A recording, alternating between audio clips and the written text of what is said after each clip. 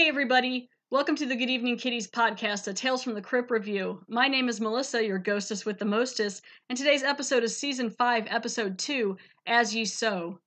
Or if you're a farmer, As Ye Sow. Get it? Pigs. Anyway, as always, John Kassir does the voice of the Crypt Keeper and Danny Elfman does the theme song. This episode aired October 2nd, 1993. It was directed by Kyle MacLachlan. That's right, the Kyle MacLachlan from shows like Twin Peaks and Portlandia.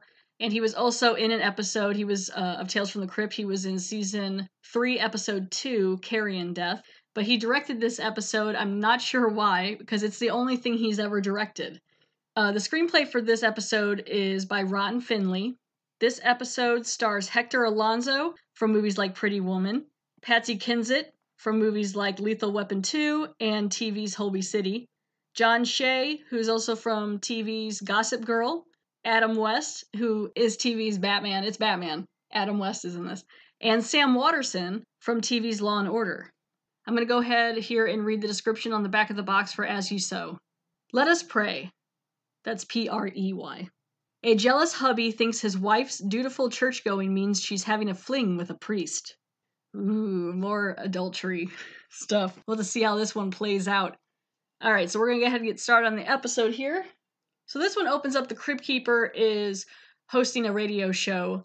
The letters for it is KDOA, which DOA is dead on arrival, so ha ha ha. But he's got a little sweater and a button-up shirt, and he's bringing in the episode and, puns and all that stuff. He's got the book out in front of him.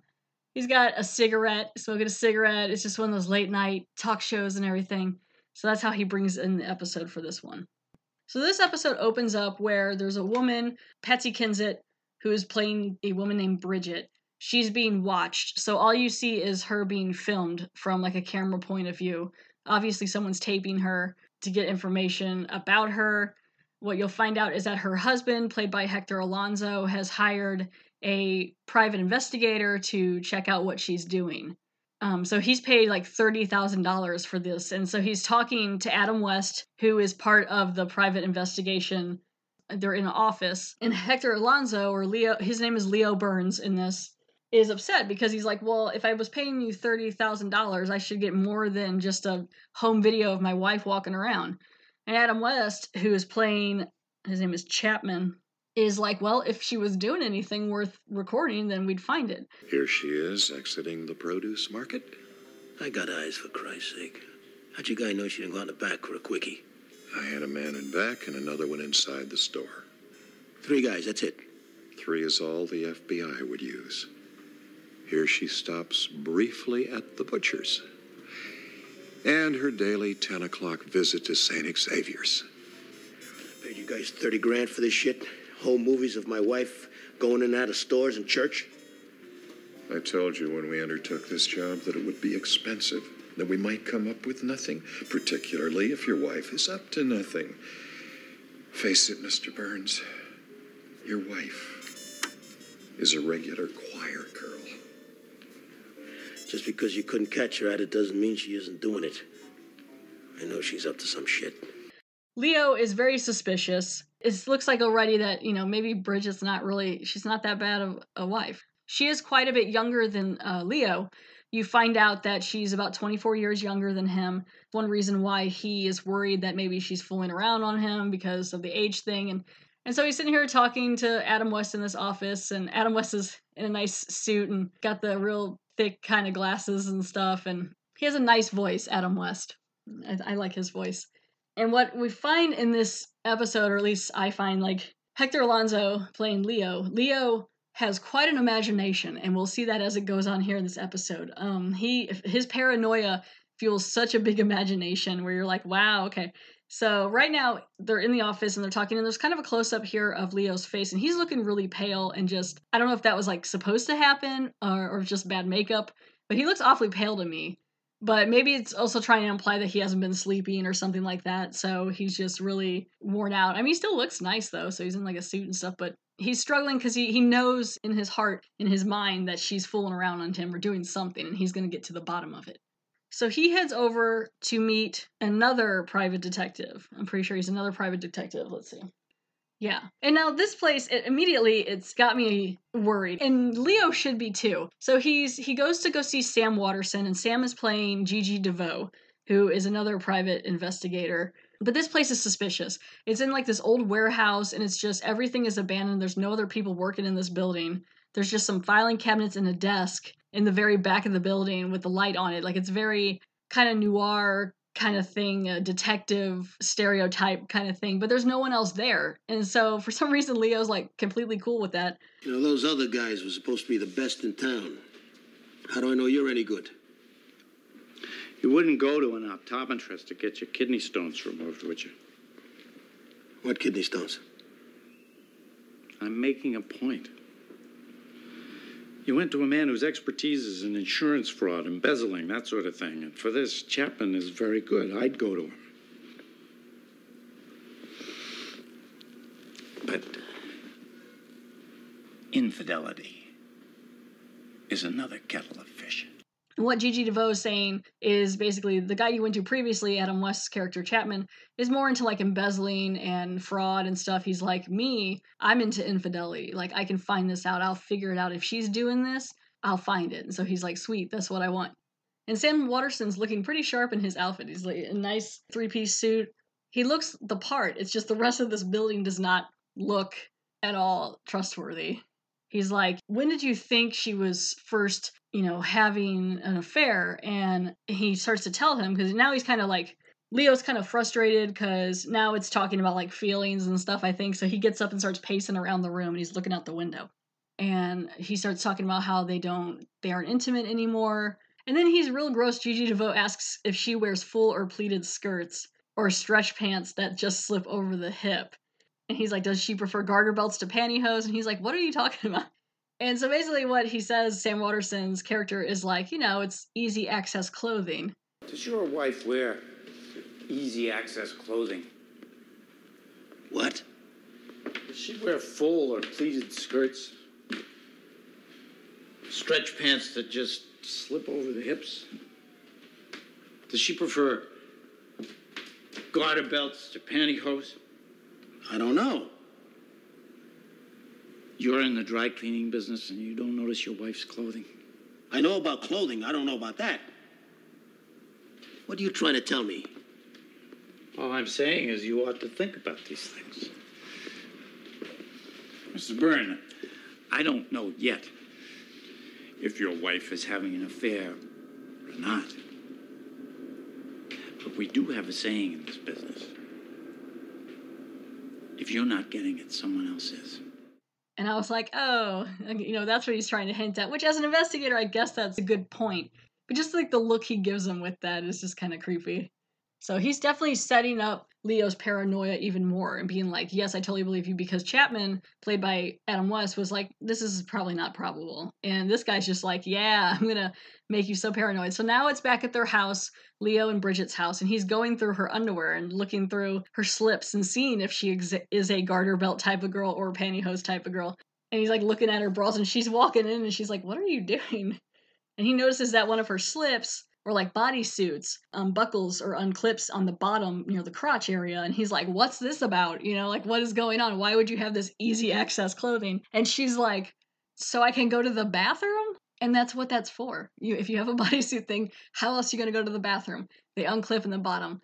So yeah, his paranoia is slowly getting up there. He really does. It seems like he does care about his wife. And he also understands about his insecurities with it. And he's trying to get her in the mood here. And she's just like, no, not right now. I don't want to. And she's like, no. And he's kind of like, not really forcing her, but kind of putting the pressure on a little bit, which is an odd time to do it when you just got done like rooting through her underwear and trying to be suspicious over why she wears what she wears. And then be like, hey, baby, you want to do this? And she's like, oh, no. And you're like, oh, shock. So now he goes back to Gigi DeVoe's office, and now it's definitely the stereotype of like the old detectives. He's sitting there in his suit at the desk, and it's barely lit, and he's got the Chinese food that he's eating with chopsticks, and it's like all the containers of takeout in the white little boxes, and it's just like he's been working hard, just like slaving away over all this to get the stuff for Leo. And so he's got these pictures for him, and he's looking through it, and it's pretty much the same stuff. It's the same stuff Chapman got. But he's like, now take a look at the last two again. Look at it carefully. And what they're seeing is that she goes into the church, whatever church is nearby. She goes into the church, which is like a Catholic church. And when she comes out, she looks happier every time she comes out of this church. So Gigi DeVoe is like, she's doing something with someone in the church. That's what's going on. Leo's like, well, I mean, she's probably just doing confession and all that stuff. She's religious, you know, like apparently she's Irish. She's from Ireland. They're very Catholic. He shows him a picture of this priest and Father John Sajak, who is played by John Shea. And so there's two pictures of both of them. And so now he's suspicious, even though he really has no reason to be. But he's like, are you seriously suggesting she's banging a priest? You know? And he's like, well, yeah. Tells him all about him. Like I said, Father John Sajak. He's like, he was fired from his last position for disobeying the Pope's ruling on contraception. He is already kind of like, I guess, a bad boy in the church stuff kind of thing. So, yeah. So now he's even more paranoid. He still doesn't really have any reason to be. Basically, she's going to church. She comes out happier. There's a priest there who's kind of younger, more her age. And Leo and Bridget aren't banging. So obvious to him that they're having an affair. So now his imagination is really starting to run wild, and they start showing these scenes where like the pictures get changed in his mind. Like they're not really changed, but like he's looking at these pictures of her and the father, and the father John Sajak's face changes to like the smirk, and then her face changes to like this like shot of like ecstasy with her head back, but then it goes back to normal. So it's like he's seeing things that aren't there. So now Leo goes to this church. So he shows up at this church. He's like, hey, can I talk to Father Sajak? This person's like, yeah, he's in the choir loft. Go check it out, because he's talking to some guy that works there. So he goes up to the choir loft, and the Father John, is playing the organ. And it's a nice church, a big church. Not a whole lot of stained glass or anything, but a nice big choir pit up there above all the pews and stuff. Like you can look down at it. And so he's up there just playing the organ, and he's real friendly and nice. And can I help you? Yeah. I just moved into the neighborhood. I thought I'd check out your parish. For my wife and me and the kids. Ah, family man. That's nice to hear that. Mr. Leo. Leone. I'm John Sajak. Father? Why is it nice to hear that? Well, we have a lot of overstressed young professionals here in the flock, and unstable relationships and all the issues that are connected to that are part of the inevitability I have to deal with. It's just nice. All right. Roll that back a minute. What issues? Well, premarital sex, marital infidelity, contraception, abortion, divorce, that sort of thing. Yeah, when I grew up, that kind of shit, that stuff, was immoral, pure and simple. And another thing to remember here is that Leo and Bridget don't have kids. So he's lying about a lot of it. And so he's like, well, what's your name? And he's like, Leone. And I'm like, really? That's the name you're going to go for? But Father John is trying to be a little more open-minded and knowing that people, make mistakes and things, and trying to reestablish the Catholic Church in a different way. But he's a really nice guy, or at least he seems really friendly and personable. And Leo is not buying it. He's just silent and taking into account too much of what Father John says to be malicious. Leo's still up there in the choir loft, and he's looking down, and he sees that Father John is welcoming some woman into the chambers to do confession, like the booth, where they split it in two. You got the one on the one side and one on the other, and there's like the screen or whatever.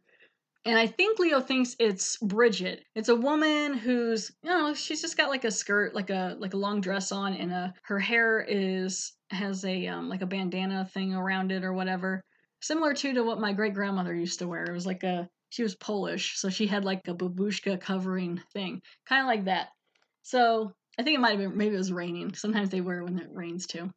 So Leo's running down there like, whoa, what's going on? And he sees them both go into the booth, and immediately he's suspicious. He thinks something's going on down there, and he's hearing things that aren't happening. I guess maybe it is Bridget. Yeah. And I don't think this is what she's saying, obviously. Like, it's not what she's saying, but what he hears, because he's near it and hearing it, the father is like, what are your sins? And then she's all like, I've been having impure thoughts. I'm a wicked whore. And just like, she literally says wicked whore.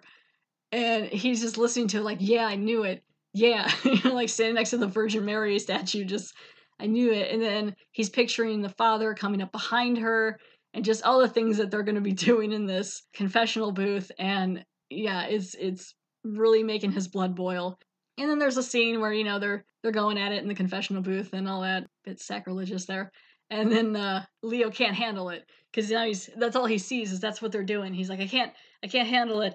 And he just comes bursting out of the church and he's like, okay, I'm gonna get this guy because now he's convinced for no reason that this man is sleeping around with his wife, which I guess maybe that woman was her. I don't know. I mean, I don't know. I guess, but he thinks she's a wicked whore. I guess. So he goes back to Gigi DeVoe's.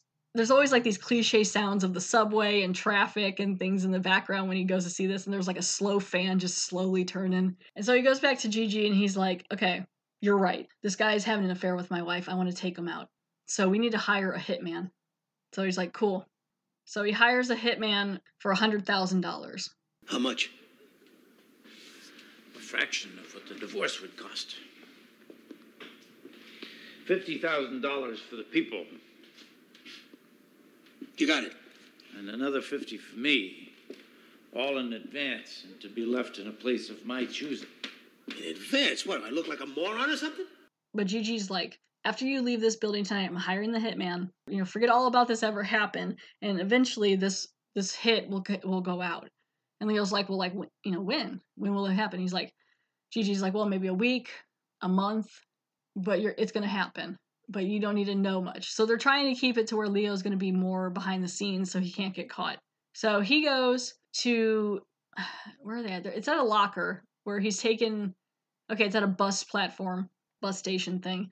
And he's putting a bag of money in this locker, and that's what Gigi DeVoe's going to pick up.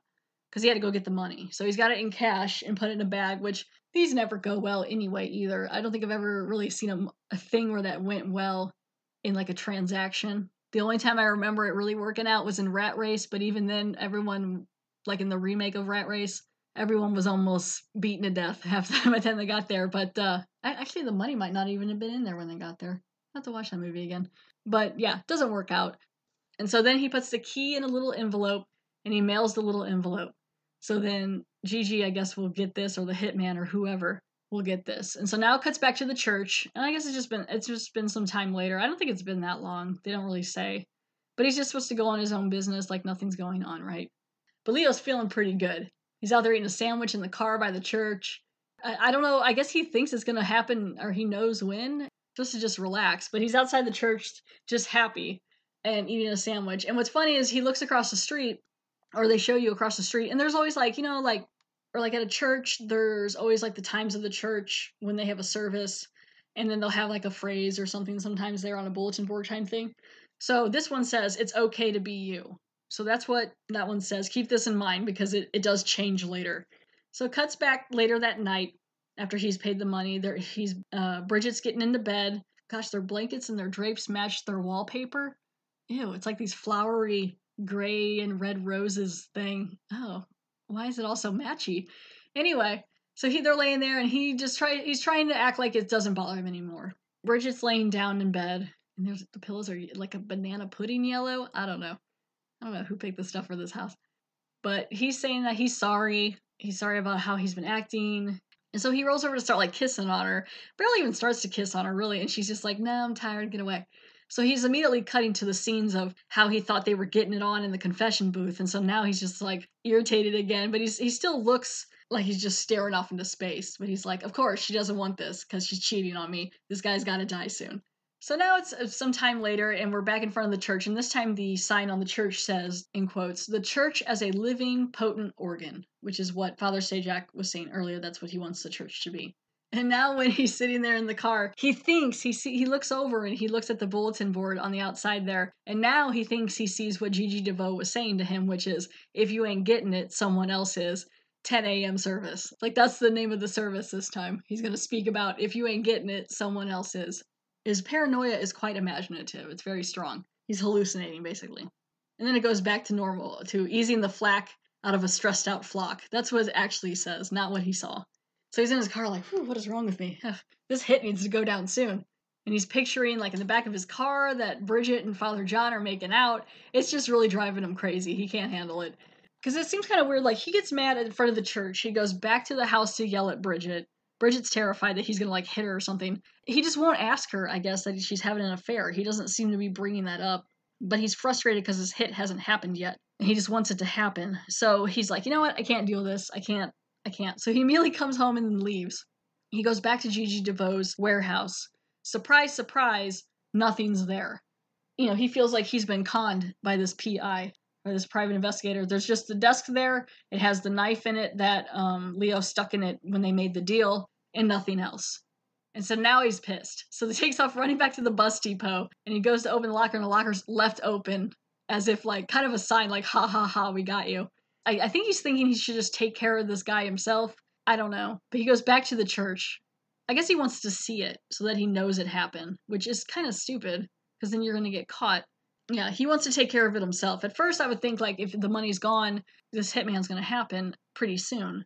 But since no one ever tells anyone anything in this stuff, in these type of shows, Leo thinks that he pretty much got screwed. So he thinks the money's gone, Gigi DeVoe is gone, which I think Gigi DeVoe is just gone because it's a tricky business. You can't just set up wherever. That's why the warehouse was like it was. Leo thinks that this hit's not going to go down. He thinks he just got played for $100,000. So he takes that knife that was back in the warehouse and he heads over to the church, and he's heading into one of the confessional booths. And he climbs into the one that's for the priest. So he's just sitting there holding the knife and waiting for someone to come in. I don't know if he's waiting for the father to come in there so he can take care of it, but just so happens that Bridget is there. She's here a lot to confess. She's just like living in the church. Just so happens that he's there. So then she's like, hey, father, what's up? And so he's got to kind of hide, with it. So he throws the collar on over his neck so he can blend in, even though I don't think they normally look at you. They just open the side of the screen and then like you're not supposed to see each other, because it's a confession. So he's like, hey, girl, or, whatever, my child, tell me your sins. And so she's like, I have sinned. And he's like, cool, she's going to tell me all about this. I've been I've been a terrible wife. A liar who has caused my husband too much suffering. What did you lie about?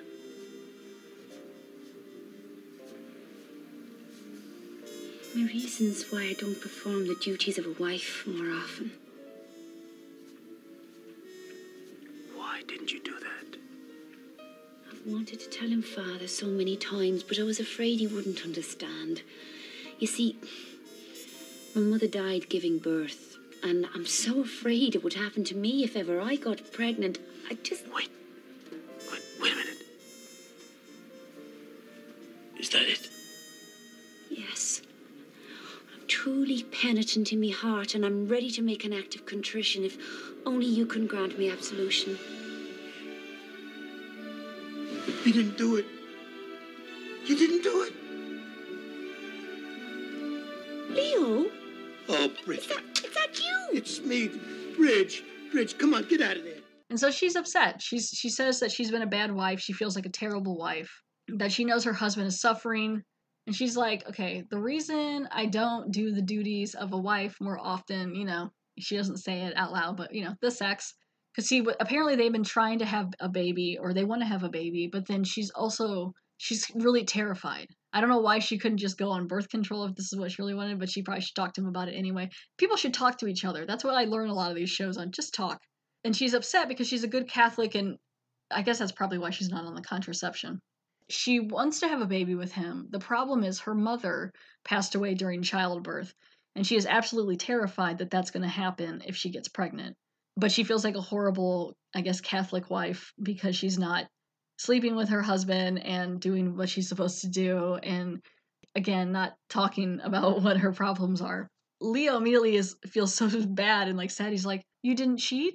And then that's when his face shows up and he's like almost in tears, like, you didn't cheat on me? And she's like, Leo, what are you doing here? Why are you in the other booth? What's happening?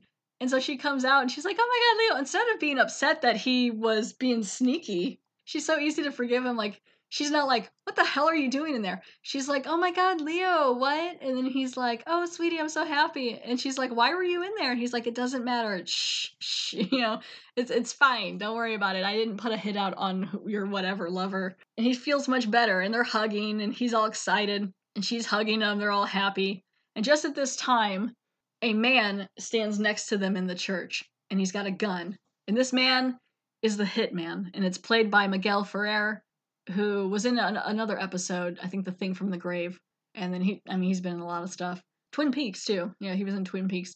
But he's standing there in a black hat and a completely black outfit with gloves and a gun, and he's pointing it straight at Bridget and Leo. And he's a very sloppy hitman. Leo's like, oh, wait, I know what this is. My bad. And see, he's still wearing that collar that makes him look like a priest, and he takes that off. And see, that's what, I don't know why he had to put that on, but he put it on. And so because he has that on, Miguel Ferrer thinks, this is the guy. This is the guy I'm supposed to kill. I was told to kill the priest. He had his hands on Bridget, so it looks like they were a couple or whatever. He's like, okay. And so Leo's like, no, seriously. He takes the collar off. He's like, hey, I hired you. My bad. And he doesn't even hesitate. The hitman shoots him in the chest, and then walks up to him and shoots him in the head and just kills him right in front of her. And Bridget's watching with her rosary, and she's like, oh my God, Leo. Or I guess he hits him in the head. I don't know. His eyes are still, well, now he's dead. But he was there moving for a second. So he's dead. So Leo gets hit by his own hitman because for some reason he put the collar on. But mostly because he was being paranoid. And then Father John Sajak comes out of nowhere and he's like, oh my God, what? Is that a gunshot? And then it pans out and Leo's dead. That's the end of the episode. Leo gets hit by the hitman. He paid $100,000 to die. That was basically what happened. And then it jumps back to the Crypt Keeper. He's still on the air, the radio station, and just bringing in them puns. Crypt Keeper, you're so punny. And the best Crypt Keeper pun is... As for me, kiddies, my shift's up. It's the top of the hour. Time for your favorite morning man.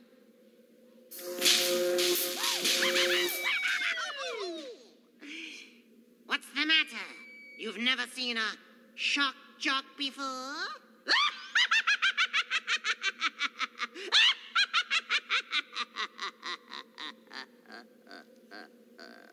And he's still on the radio, and it's funny because he's on the radio, it's on the air, and the microphone's all kind of screwed up, and so he sticks his finger in it and electrocutes himself. And when he gets shocked, he turns into a skeletal version of Howard Stern. So he's got sunglasses on and long black hair and a tie-dye shirt, and there's a skeleton lady with no hair with giant breasts sitting there, and he's just he becomes like a shock jock, get it? Because he gets electrocuted. Oh, so many puns. And yeah, so that's the end of Season 5, Episode 2, As You Sow. There is some trivia here from IMDb. The title is based on the quote, "For as you sow, you are like to reap," which is from a Samuel Butler, who was alive 1612 to 1680, one of his poems that acquired some biblical inspiration from the book of Galatians, which is also in quotes, "Whatsoever a man soweth, that shall he also reap," which has to do a lot with this episode anyway. I mean, because he was sowing paranoia and anger and things, and he was setting himself up for something bad because he was letting it get away from him. So since that's what he sowed, that's what he reaps, and now he's dead. So the next episode is Season 5, Episode 3, Forever Ambergris. Thank you all so much for downloading and subscribing and checking out the podcast and telling your friends and things like that. If you want to send an email to the podcast, that's at goodeveningpod@gmail.com with any questions or comments. There's a Facebook page you can follow. There's also a Twitter page you can follow. That's at GEK Podcast or at GEK Podcast. Please leave a 5-star review on iTunes, or I guess as an Apple Podcast now, I don't know, that, or on Podbean. So yeah, just thanks so much for your support and have a good one.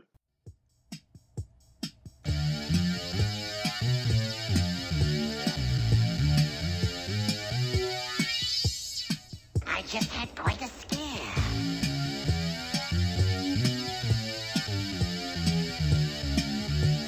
I actually thought my heart was beating again. Hey there, this is JB, and if you enjoyed Tales from the Crypt, then check out my show, Tales from the Podcast, where myself, and usually a very special guest, sit down to discuss the TV show, the films, the animated series, as well as the original comics. So check me out every other week on iTunes, Stitcher, Spotify, Google Play, and of course at talesfromthepodcast.com. Thanks for listening, kiddies. You're all a scream.